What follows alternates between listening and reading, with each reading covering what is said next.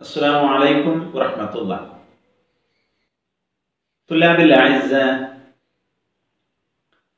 اليوم ندرس كيف نكون الجمل. خذ الكتاب صفحة 14. മുടുക്കന്മാരെ മുടുക്കികളെ, നിങ്ങൾ 14-ാമത്തെ പേജ് എടുക്കൂ. എടുത്തോ. ഇന്ന് നമ്മൾ പഠിക്കുന്നത് എങ്ങനെയാണ് ഒരു ജുംല എഴുതുക. അറബിയിൽ ഒരു ജുംല ഉണ്ടാക്കാൻ എന്തൊക്കെ കാര്യങ്ങളാണ് ശ്രദ്ധിക്കേണ്ടത്, എങ്ങനെയാണ് ഒരു ജുംല ഉണ്ടാക്കുക. മലയാളത്തിൽ നിങ്ങൾ വാചകങ്ങളൊക്കെ ഉണ്ടാക്കിയിട്ടുണ്ടാവും അല്ലേ, ഇംഗ്ലീഷിലും പഠിച്ചിട്ടില്ലേ.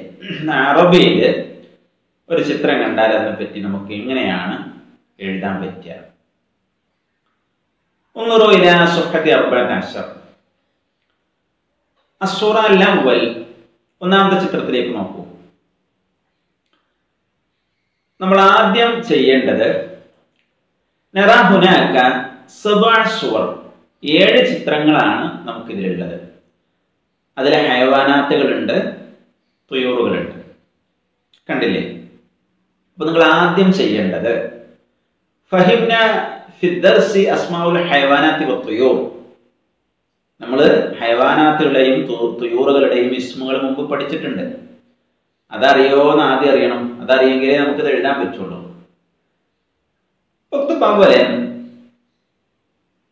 മാദാ ഫി സൂറത്തിൽ ഊല, ഒന്നാമത്തെ ചിത്രത്തിലുള്ള ഹയവാന്റെ പേരെഴുതൂ. ഖുദി ദഫ്തർ اكتب في الدفتر.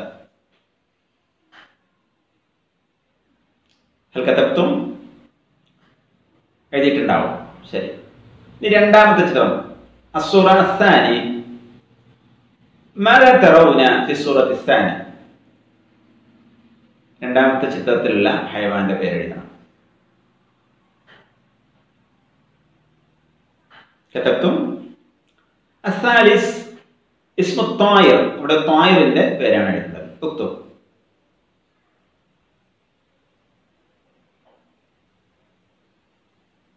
الرابع اسم الحيوان. ماذا؟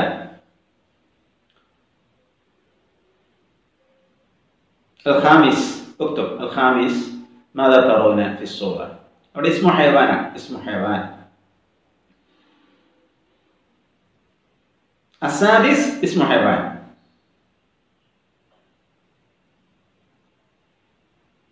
أخيرا السابع اسم طائر.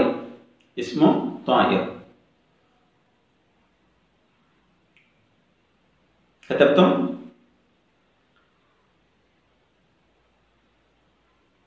انظروا إلى الشاشة. ഇനി മാഷത് നമുക്ക് ബോർഡിൽ കാണിച്ചു തരും. നിങ്ങൾ അത് നോക്കുക. നിങ്ങൾ അതുപോലെയാണ് എഴുതിയിട്ടില്ലെങ്കിൽ ശരിയാണ്. الأول البقرة. ബഖറ എഴുതിയിട്ടുണ്ടാവും. സ്വഹീഹ്. ബഖറ എന്ന് എഴുതുന്നത് സ്വഹീഹ്. الثاني كلب. كتبتم؟ كلب صحيح. غراب. غراب. أسد. فأر.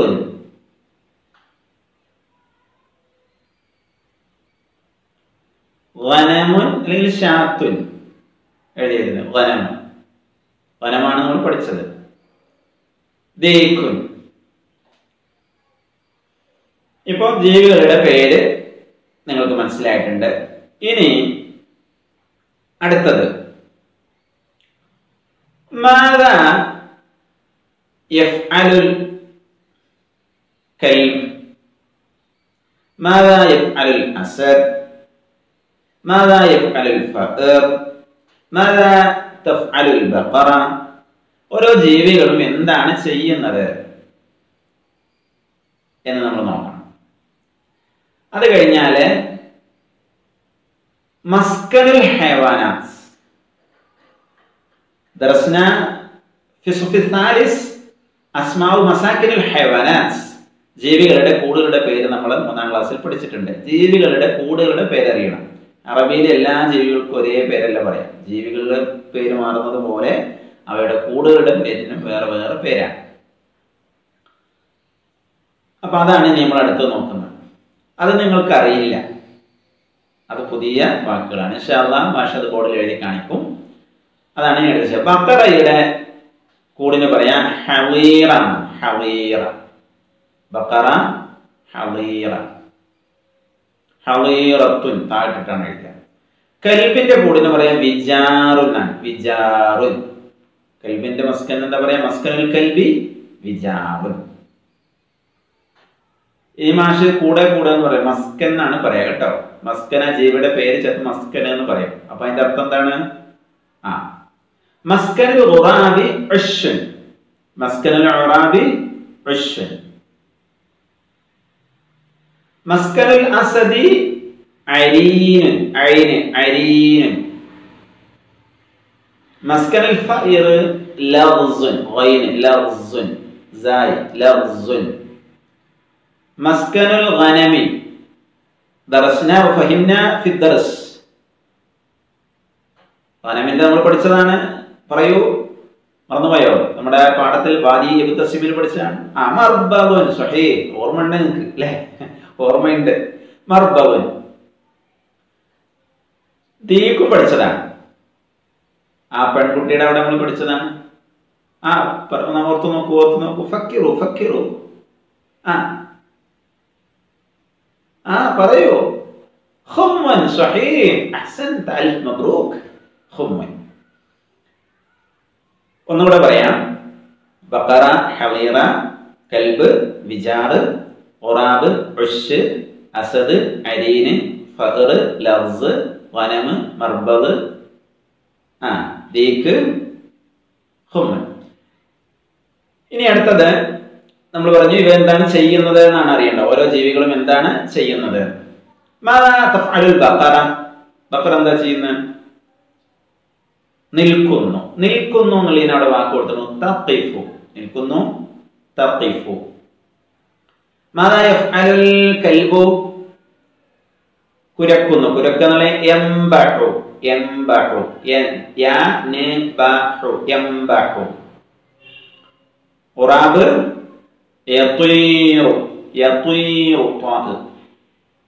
അസദ് യനാമു. ഫഖർ യഖ്റുജു. പുറത്തേക്ക് വരല്ലേ? യഖ്റുജു. ഗനമോ കുട്ടിലേക്ക് കയറാണ്. യദ്ഖുലു. യദ്ഖുലു. ദീക്കോ മാദാ യഫ്അലു ദീക്. യൻസിലു. ഇറങ്ങുക അല്ലെ? യൻസിലു. ഇനി മാഷ് ഒന്ന് പറഞ്ഞു തരും, അതുപോലെ നിങ്ങൾ എഴുതി നോക്കണം. മനസ്സിലായില്ലേ? അതുപോലെ നിങ്ങൾ എഴുതി നോക്കണം. ഇപ്പൊ മാഷ് ഈ ക്ലാസ്സിൽ ഇത് ഫുള്ളായിട്ട് പറയുന്നില്ല. നോക്കൂ. അപ്പൊ ആദ്യം ചെയ്യേണ്ടത് എന്താണ് ചെയ്യുന്നത്? ഫിഇല്, ഫാഇല്, മഫ്ഊല് എന്ന് പറയും. അതിപ്പോ നിങ്ങൾക്ക് മനസ്സിലാവൂല.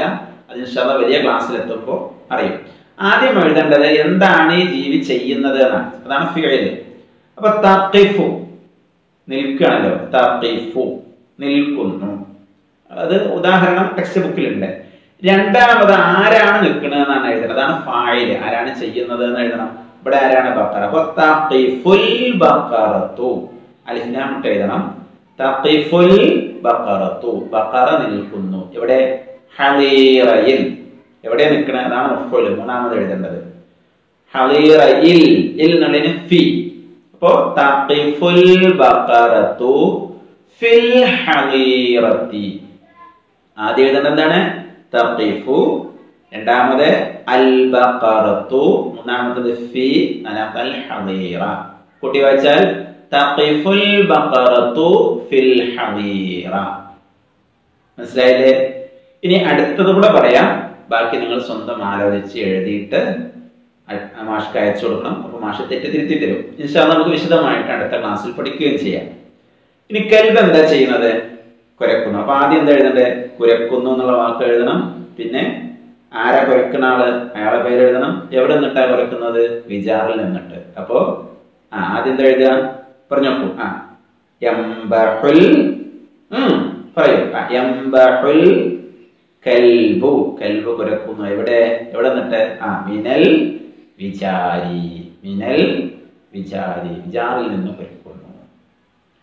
മനസ്സിലായിട്ടുണ്ടാകുമെന്ന് വിചാരിക്കുന്നു. നിങ്ങൾ എഴുതി നോക്കുക. ഇൻഷാ അല്ലാഹ് വിശദമായിട്ട് നമുക്ക് അടുത്ത ക്ലാസ്സിൽ പറയാം. ഇന്നത്തെ ക്ലാസ് അവസാനിപ്പിക്കുകയാണ്. ശുക്രൻ ലക്കും. അസ്സലാമു അലൈക്കും.